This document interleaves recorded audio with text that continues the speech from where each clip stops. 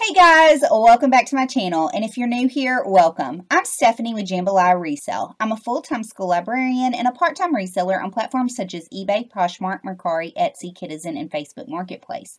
Today I've got a what sold video for you, and I'm going to be showing you all of the items that sold for me last week, which was the week of December the 5th through December the 11th, 2021. I have no makeup on today, and I do have this cute hat on, though. Kind of sweet, kind of savage. I picked this up in Canton when I went with my mom. Was it last Saturday? Time is just really weird to me right now. I think it was last Saturday. And I super love this hat. I'm also really into animal print right now. But, yeah, I have no makeup on. My hair's a mess. I'm tired. We leave for Disney in 3 days, and I don't have my life together. My house is mostly clean, though, thanks to my husband, but I just, my son from the other room said, and me. Yes, he helped clean up yesterday. I'm just really tired, and I know I haven't been posting a lot of videos lately. I just really haven't felt very well lately. I don't know if I've really talked to y'all before about my migraines. I suffer from headaches, and it's like I've had a headache every single day this last week. So anyway, trying to get my life together. Super excited to be going to Disney, and I'm going to get this video up and posted for y'all so y'all can see what's sold. So let's go ahead and look at it. All right, guys, so our first sale and my only eBay sale of the entire week was this vintage whack-a-mole game. It's super fun. It's just like the arcade whack-a-mole, except it's like a mat, and it's got like the little moles, and it comes with 2 mallets, and you can hit it or whatever. So I got this on Black Friday when I went to local Goodwills. Everything was half off. I paid $1 for this game. It sold for me for $44.95 with shipping, and I made $31.36 from this game. I had one Etsy sale, and it was this vintage Presto pressure cooker.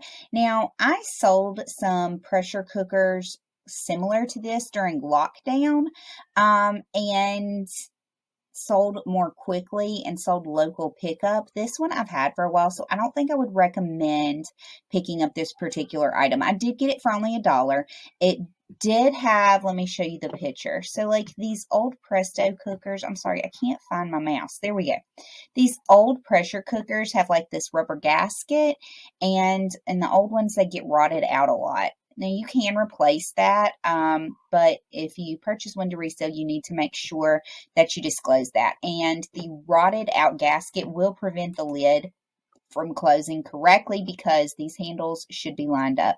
Anyway, I paid $1 for this. It did sell for $35, but with free shipping.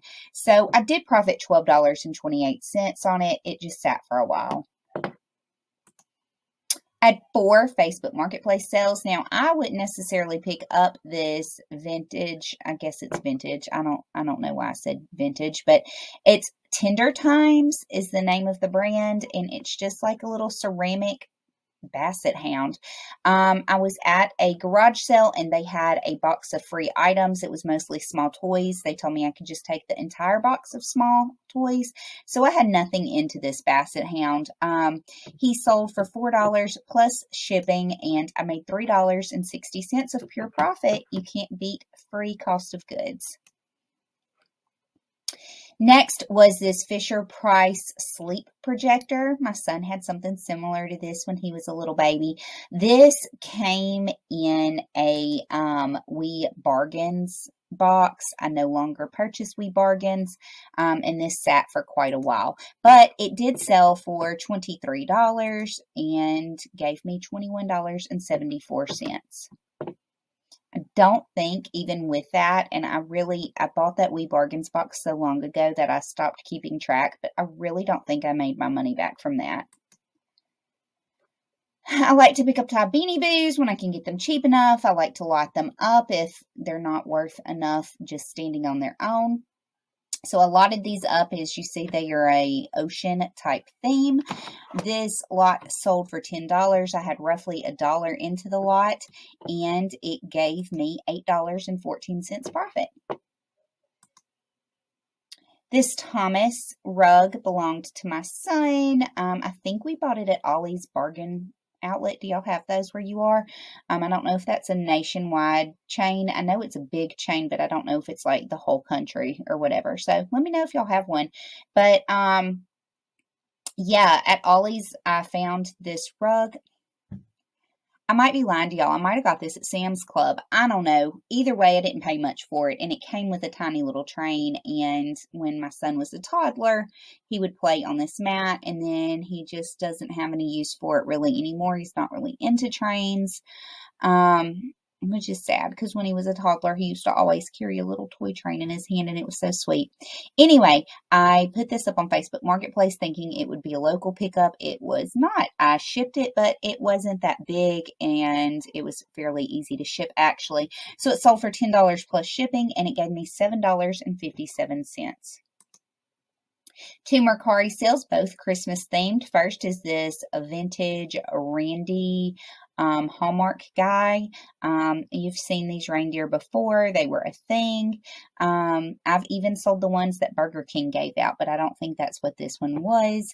This I picked up at I picked this up at Canton last spring for $1 and it sold for $18 and gave me $9.58 profit.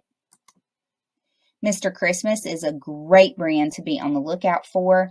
So this is a Mr. Christmas Santa tree topper, and Santa, he moves and he moves the lantern, and I think his head moves and he looks around. My grandma has one of these. Hers might be a Santa Mickey. I'm not 100% sure, but the problem with this was the lantern he's holding is supposed to light up as well, but it has a bulb broken off in there, so it doesn't work and you can't change it out unless you know how to get the broken bulb out. So I just disclosed that. Even with the flaw, it sold for $58 plus shipping. I paid $5 at Goodwill for this and it brought in $45.22 profit. Next is this vintage Kennington red flannel shirt. This came from the Goodwill outlet. I paid $1 for it. It sold for $20 and gave me $15 profit. This is what the Kennington label looks like. It's a really neat looking label, but I really don't know much about the brand. This Grinch shirt was mine, and I wore it to Universal Studios before I even had a child a very long time ago in what seems like another life. And I think I bought the shirt either at Target or Walmart, so I didn't have much into it to start with. It sold for $8 and gave me $5.05. This Arctic's overall, I want to say set, but or overall's a set. Anyway, this came in a men's thread up rescue box and sold for $30, giving me $24. These Adidas came in a kids shoebox from thredUP, one of their rescue boxes. They sold for $10 and gave me $7.05.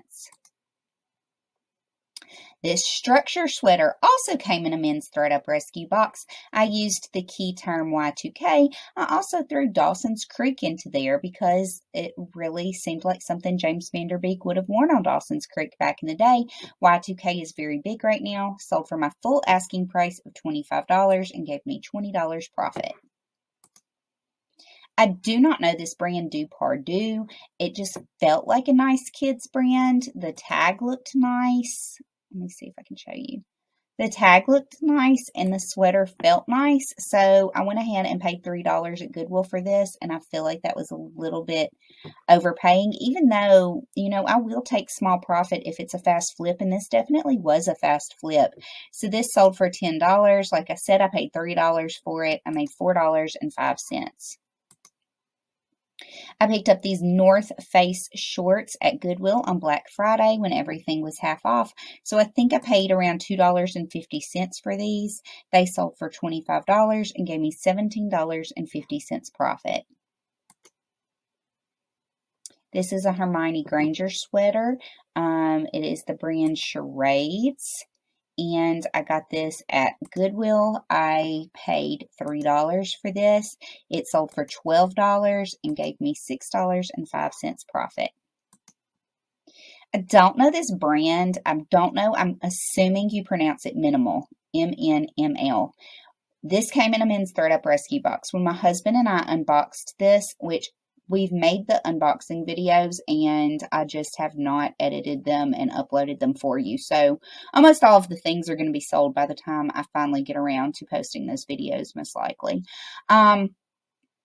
But when we unboxed these, we thought that they were snow pants. And then when I looked them up, I saw that they're like urban streetwear.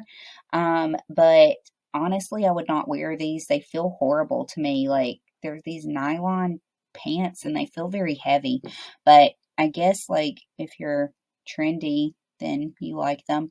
But they sold for $25 and they gave me a $20 profit. This Perry Ellis jacket also came in a men's thread-up rescue box. It sold for $17. I don't super love blazers, but some of them sell. They just don't usually sell for all that much. Anyway, this did sell for $17 and gave me $13.60. These Gap jeans are for little babies. They came in a Facebook Marketplace lot of clothing I picked up. I believe they were left over from someone's garage sale, and I just paid like $50 and got a bunch of trash bags of the stuff that didn't sell. So really, I've already made my money back on that entire lot. So this is all profit. They sold for $8 and gave me $5.05. Nat Nast is a brand I've talked to you about before. It's a great bolo brand. They're bowling style shirts. They're worn on 2.5 men. They're just, I don't know, they have a great following. Mostly though, they have like designs on them, like diamonds, and they, you know, just stand out. This was just red. It was textured, which was nice. But Nat Nast usually has like distinct patterns. So this didn't sell for as much as a pattern Nat Nast would sell for, but it still sold for $25. I paid $4.50 for this at Goodwill. I made $15.50 profit. Nat Nast will even sell with flaws. Like, I have sold Nat Nast shirts with burn holes in them, and they still sell. And my last sale was this green envelope button front tie bottom shirt.